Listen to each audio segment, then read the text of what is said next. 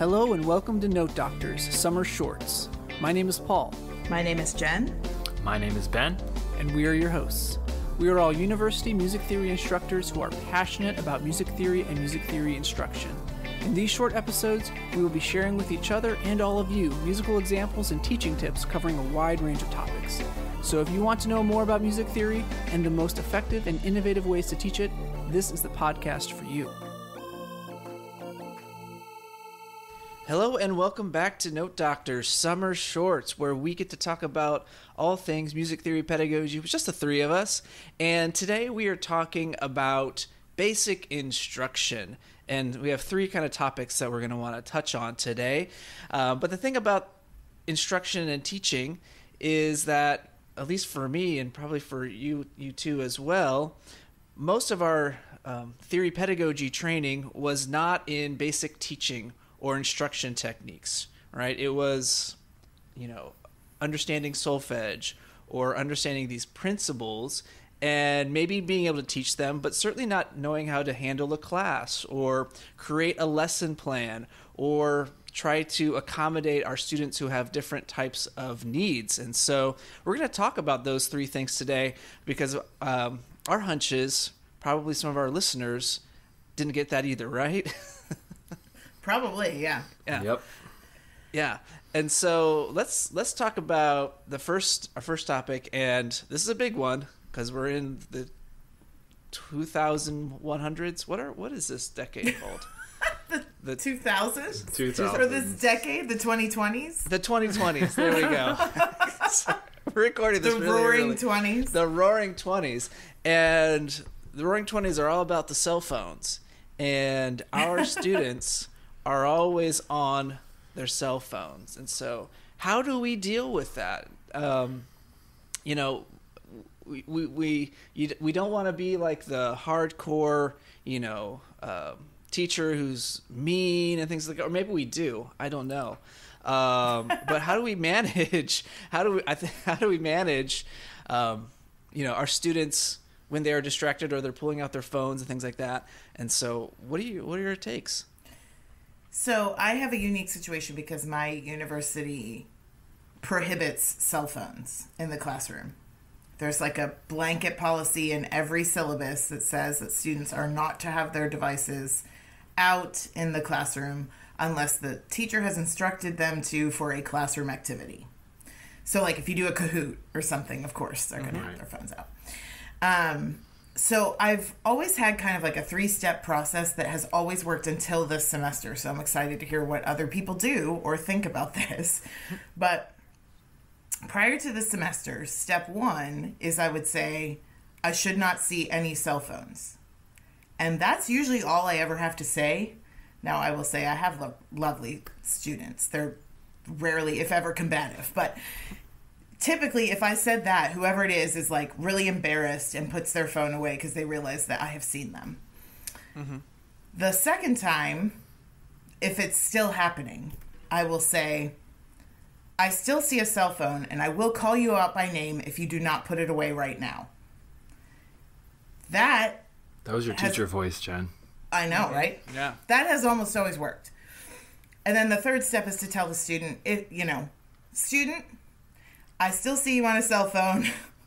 Put it away now or I will mark you absent. Right? I've only ever had to get to step 3 once, and it didn't work. Student, that was this semester. Student was like, but it's my mom. And I was like, tell your mom that you are in class. Wow. Oh, my. You had to write the response for student, didn't you? It escalated quickly, and I still don't think the student put it away. And I said, okay, you're officially absent. You can decide whether you stay or go. And I don't ever like getting to that point with students. Like, that is just not my normal MO. I prefer zero conflict in the classroom. We covered that in the last one, the last No Doctor Summer Short. Not a conflict fan. And I also don't like being like the enforcer. And I know of people who don't care. They're like, if the students are on their phones, so what? I'm not their mom. I'm not their, I'm not in charge of their life, whatever. Mm-hmm. Ben, you have gigantic classes. So Yes. what are you going to do about it other than just keep them really engaged, and that has to be enough? I don't know. Yeah, that's kind of my approach. I have two kind of approaches, I would say, and this doesn't cover everything. I don't have like a certain more scripted kind of response like you do, Jen, but I am really clear from the beginning of the class that I have three kind of rules, which is effort, attitude, and respect. And I basically go through and I ask students, how much does it cost to have a good attitude, And I'll tell them, you're on a full scholarship today to give your 100% best effort. I called the president and said, he's told me that you're on a full scholarship to give a 100% best effort. So it's kind of a little shtick that I do, but it actually gets them to realize that I'm invested in them, and then they have to then invest in me. And what does it mean to actually give your best effort in any given day? Well, it means like giving me eye contact. It means like when I am talking and really delivering that, crucial moment, you should be eye contacting me, and you should be ready to do music at any time. And that kind of ties into the second one, which is I have so much music making and responding in my class. Yeah. Like even when I'm talking about interval, I'm having them actually hold up an interval. I'm having them take your first finger and point to this spot on the music, or make the interval larger or smaller, or let's sing this. Can you sing this melody? Can you sing this bass line? Let's start. Can you give this third of the class? Can you give me do? This third of the class, can you give me? This third of the class, can you give me so? And let's manipulate that. Or I'm constantly working in activities where they're responding to my questions with as much music as possible. And that really helps, because a lot of times you'll see somebody on their phone and I won't be able to like really call them out because I'm in the middle of my lecture and it's like 100 more people. But if I get them to do something musical, then they'll look up and they'll participate in that activity, and it kind of brings them back in for a second. So there's no way that I could ever get every cell phone eliminated or prevent them from checking their phones. But I think overall I can pull them back in, and if I show that I care a lot and they understand that, then they're willing to put them away. Yeah, I think it's interesting because when I've taught, like I taught at UNT for a little bit, and I've taught some of those huge classes, and I felt similarly. Like if I keep them engaged, most of them are not on their phones. If some of them are, it is what it is. I think because my classes are like 15 people, like I see in great detail everyone who's ignoring me. Right. And I don't want to take it personally, but sometimes it's hard. I mean, sometimes it's hard to not be like, I'm working hard up here. What are you doing? Yep. Totally. Totally. Yeah. That's like where the respect thing comes in. It's like, well, Exactly. I respect you enough to put this really nice lesson together. Like, do you respect me enough to like actually engage with it? Yeah. Yeah, sometimes I'm sarcastic because I'll just be like, free yourself from the bonds of that cell phone. Like for these 50 minutes or however long, release yourself, from these shackles that you have placed upon yourself, and put that phone away. Feel the release. Feel the freedom that you're going to have in the next 50 minutes or whatever, where you're not having to be tethered to that phone. But I think it's interesting, Jen, how your student was saying how they're texting their parent, and that reminds me of my wife's interactions with her middle school students. Right. And I'm sure, Ben, your Emily's as well, is where, and those students become high schoolers and now they're becoming college students. And so the relationship to their parents, or the contact that they're able to have and what they feel is necessary is very different, I think. So yeah, of course I have to text my mom or text whoever, because they need to know this or things like that. So it's very different. But I think just just being okay with just that short redirect. And I'm sorry, Jen, that you had that uncomfortable situation because most of the time that little redirection is all they need. Yeah. And I feel like part of that is now that I'm like a dad with like preteens, I'm totally fine with being like, like, student, I need you to put that phone away, and then just going right back into it. Like, it doesn't have to be a big thing. Exactly. You just look at them, you say what you expect them to do, and 96% of the time, you know, they're gonna be like, oh, okay. And you may even get like a really like apologetic email later that day, like, I'm so sorry. You know, that happens. But I think it doesn't have to be a big deal. That you can just make that redirection and then keep on going. Right. I think because my university has a policy, that's tricky too, because it's like you feel like, well, if I'm not enforcing it, I'm not being fair to all the other faculty who are trying to enforce this policy, right?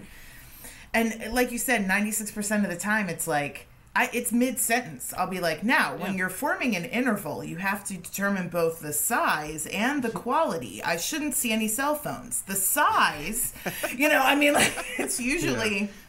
you know, just kind of, and then they're like, oh, you know, rushing to put them away or whatever. I mean, like you said, most of the time they feel embarrassed that they were caught or whatever. It's very rare to have that sort of, you know, more combative interaction. And let's be fair, you're going to have students who are more combative. We've all had a few. And that's part of classroom management too, is figuring out, like, what do you do if a student starts to really say, like, no, I'm the boss of this moment, you know? It's much more rare in college, but, you know, you can't lose total control of your classroom either. No, so, well, I mean, maybe that's, like, you have a chat with them after class, because maybe it was something where, like, I'm texting my mom because my mom is, you know, in the hospital waiting room because my dad is in surgery. Or, like, you know, so, like... Right.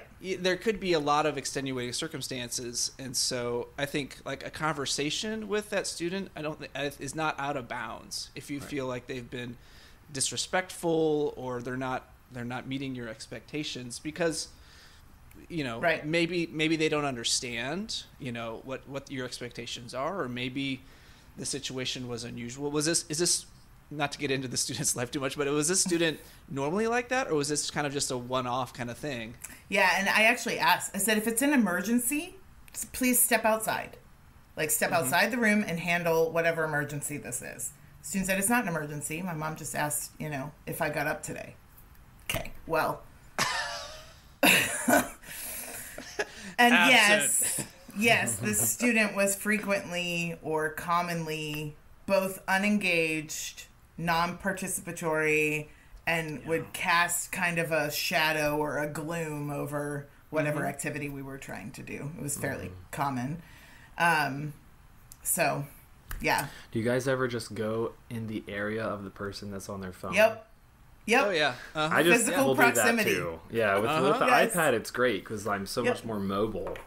Yeah. And you can just go over there and then start teaching from their kind of section of the room. And then all of a sudden the phones start to go away. You know, maybe the people in the front then pull out the phone. You have to go back to the front. But... Fortunately, with 15, I can be kind of like right in the middle of them. I'm by all of them, right? If I just move away from the podium and I'm in the middle of the room, I'm close to everybody. So got good proximity to the whole class. That's pretty cool. Yeah, that's a good trick, because they notice, because they also know that you know, I'm probably not supposed to be on my phone right now, and so but all right, well, there we go, classroom management, cell phones solved. All right, well, let's talk about another topic that I don't think I really learned much about in my theory of pedagogy classes, and that's lesson planning. Specifically, you know, how do you pace a lesson? How much time do you give to responding to students' questions or reviewing? How much winging it is in your lesson plan? You know, I mean, I can speak for myself. I was cleaning up my a desktop folder or something from when I was an adjunct, and I had these very detailed lesson plans for every aural skills class I taught. This was when I was, I think, at DBU. And I mean, I had like time, like 5 minute, do this, 10 minutes, do this, all these things like that. And I don't do that anymore. No. I certainly I'm not writing down how long I think these things should take. But I still do have lesson plans and kind of a schedule and these types of plan that I want to make. But it's not necessarily all written down as this is what I want to do. And I think it's also based on experience and also our different kind of situations. So I teach an hour and 20-minute long theory class, and that's Monday and Wednesday, and that's a pretty long time to teach. I don't know, borrowed chords or something like that, and so the pacing is crucial with that. With any type of class, but especially when you're with them for an hour and 20 minutes, you can't just be going through PowerPoints or talking about musical examples without doing any activities. So it's really about finding those times to mix it up and think about, okay, how long is too long to be really talking, and then we need to move on to something else. What are your thoughts on those things? Yeah, I definitely can and do, like, quote unquote wing it more now, but usually if I'm winging it, it's because the students are either behind or ahead of where I thought they would be. So I introduce something and they're all like, we all already know everything about secondary dominance. So then I'm probably on a different path than I originally planned if I thought that half the room had never heard of them, Or I walk in and I'm thinking, like, we've already done this several times, so it's going to be great. We'll just do a quick review, and then we start to review and it's all falling apart and they don't know anything. I'm probably winging it because, they're not where I thought they were. I also used to write detailed lesson plans with timings and everything, and I don't do that anymore, but I still lesson plan. I do it now in a big grid. So if it's a Monday, Wednesday, Friday class, it has kind of like 3 columns for Monday, Wednesday, Friday. And that way I can easily, I make Fridays the lightest so that I can keep shifting forward if there's a concept that needs more work, or if I have the ability to, like, throw in extra. I'll always have kind of like a buffer thing. Like, if we get through all of this and they're doing great, we could also tackle this on Friday, or whatever. But some of it, too, is learning your own style. I'm a very lecture light teacher. My goal is never to lecture for more than 10 minutes. And most of the time, if I'm talking to them and it's just me talking and them listening, it's like 5 to 7 minutes max. And then we're doing it, right? So, like, I'm explaining a thing maybe for a little bit, but then we're all doing whatever that thing is for several minutes. So there's a lot more doing time in my classes than there is talking time. Yeah. Yeah, I mean, I think the show don't tell, like, that's a story. Like, if you're writing a story, that's like a rule, right? Or anything where making a film, right? They don't tell the audience that you're brave, or the hero is brave, or the villain is evil. Like, I am evil. Like, you show them being evil, right? Or you show them acting bravely, right? And so, yeah, you can show them or tell them all you want, but you gotta show it, and that means, like, listening, active participation, and I think that's a trouble spot for a lot of younger or inexperienced teachers, and I'm sure you deal with that a lot, Ben, with your army of TFs. Is like, they can just talk the whole way through, and you're like, well, where was the music? You only listened to that one excerpt one time. There is no way they got all of that out, all the things that you wanted out of that, right? Yep.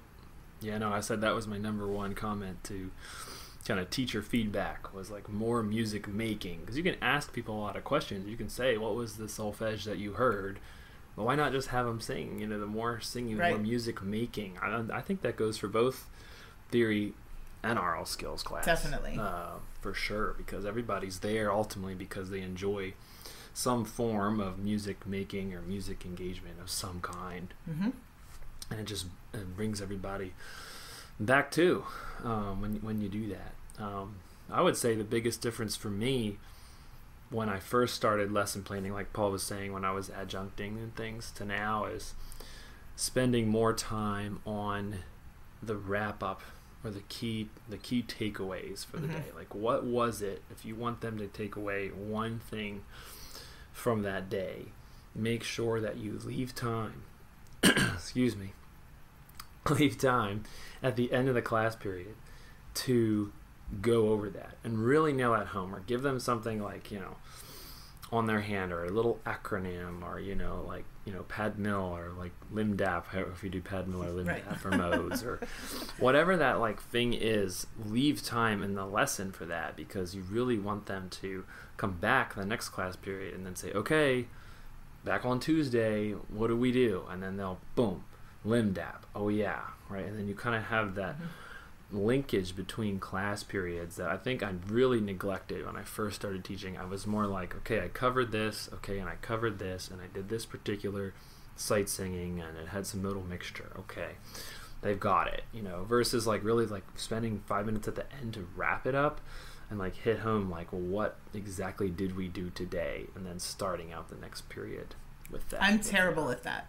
I am, like, I run right up to the time, and then I'm like, don't forget blah, blah, blah, blah, like right before they're walking out the door. In fact, when I went up for full professor, that was the one thing that they said, like everyone said on my teaching evaluations, was like, oh, this class was so fun, I was so engaged, I really learned a lot. Also, you don't close, like, you just end. And I'm like, yeah, I know. Yeah, because you have the things you want to teach, and you're like, okay, there's the class period, but then if you leave 5 minutes at the end, I think it does really help. And I'm like faced with the fact that a lot of my students will not ask a question, even though they have it, because they don't want to, interrupt the time of 100 other people, and they're too embarrassed to raise their hand in front of 100 other people. And I will always use handouts, and I'll have them mark up the handouts with me, and then post that handout so that the ones that didn't ask a question will go back through and be able to look at that answer, and it has those kind of objectives and takeaways at the beginning and end. Yeah. I know that wouldn't be super applicable. Like, maybe in your case, Jen, it's probably less applicable, because chances are they just ask their question in the moment. Yeah, probably. Yeah. So here's another sort of lesson plan question. I know people who just like use last fall's lesson again, and they do that for their whole career. And that's not necessarily a bad thing, but it's so not what I do. Like, every Theory 1 I've taught was a different Theory 1. Like, it's never the same. I'm always tweaking it and changing it. It's probably harder for me, I guess, but more satisfying. I have a Google Doc which has for every class that I teach, and I'll have every day. Yeah, and for 15 weeks. And I refer back to that, because I might change some orderings and things like that, but that helps helps me remember good things that I did. Yeah. Like, I usually that musical example, right? Yeah. Or this activity, and I'll put in notes, or I'll be like, okay, this had to move down. So I do have something that I go back to if I'm teaching the same class. But it's never the same, because I'm like, I always start from last year. Mm-hmm. Like, the last time I did it, I start from that, and then I'm kind of tweaking as I go. But yeah, I'm also not I know people who type out their whole lecture and are I don't low do key that. reading that. Definitely not me. It's like a list. I don't think I could. No, I couldn't either. terrible. Yeah, I wouldn't know. No, but I can see that. It's super organized, but wow. Like, if you were teaching music history or something like that, like, I might be more inclined, but yeah. I mean, I sometimes will write out so I don't leave it out. Oh, sorry. Yeah, no, that's fine. And like, if I want to make sure I get the wording right on something, there's a very technical way of saying something. Yes. I want to make sure I write that down so that I kind of have access to it. One of the things that I struggle with is my activities getting out of hand and taking longer than I expected. Because I like to do, like these little composition projects, or, these things in class. and I'm looking at the clock. I'm like, oh, I only have 15 minutes. Can I do it? Can I get this thing in? And so sometimes I run into that problem where I'm just trying to put. If I would have given myself more time, I could have had a better experience with this type of little kind of in-class project. Because I think those are super valuable. Again, it's about getting them doing things, but that does take time out of instruction or giving them the takeaways even too. Like, okay, well, we just played through your little recomposition projects and we're out of time, so see you later. So I have the same problem as you do, Jen, with that type of situation. Yeah, it's usually because we're like, we're improvising on the keyboards. We're like creating a modal melody or something, and then I'm like, shoot, we have like 30 seconds left. Right. So there's no time for pad mill. You're gonna end on the lowered two. You're like screaming as they go, pad mill, as they go out the door. Oh my. Well, yeah. I mean, yeah. Yeah. So that's lesson planning, and I think that's something that, as you go, it becomes easier, I think, because you get a sense of the room too. It's like, all right, we've reached critical mass with this, with whatever we're doing now. We've got to move on to something else, and let's go on to that thing. And having, I guess, extra things ready, in case things go faster or things go slower, then you can push things away. But I found that having that little extra thing in the bag is often helpful if you have a little more time than anticipated. Well, let's talk about our last thing, and that is Office of Disability and Accommodation. So we all have students that have different maybe disabilities or ways of learning, and we have to accommodate for those, and that can be in the theory or the aural skills classroom. I think, at least for me, it's a little more challenging in an aural skills setting because in music theory, they can take longer on a test or a skill drill. It's a little bit harder with aural skills when they're having to listen to things. And so the question is, well, I guess we'll say one of the most common accommodations is more time. So like time and a half or double the time. So does that equal more hearings for you all? It doesn't for me. So essentially if a student, and of course in our case it's not like K-12 where if there's an accommodation you have to make it and you have to arrange for it and all of that. In college the students have to ask for it, and I want to help them. So if I have a student who I know they have an accommodation and they're not asking for it, I might say like, hey, if you want extra time, let me know and we'll make an arrangement. But if I have a student ask for extra time on dictation, I basically give them the exam on my own, like just the two of us, and I give them unlimited time between hearings. So they have the same number of hearings as everyone else, but they can take as long in between the hearings as they need. That in general has worked pretty well until I had a student who has an actual sound perception disability where they actually, there was an accommodation that I've had that was like, this person needs to hear things more than other people. So then I was like, well, that obviously means more hearings, to me, that's an obvious, That's nice that they wrote that out to you. Yeah. That way you were able to make that decision. More that informed. accommodation actually came from an audiologist, which was interesting. Wow. Mm-hmm.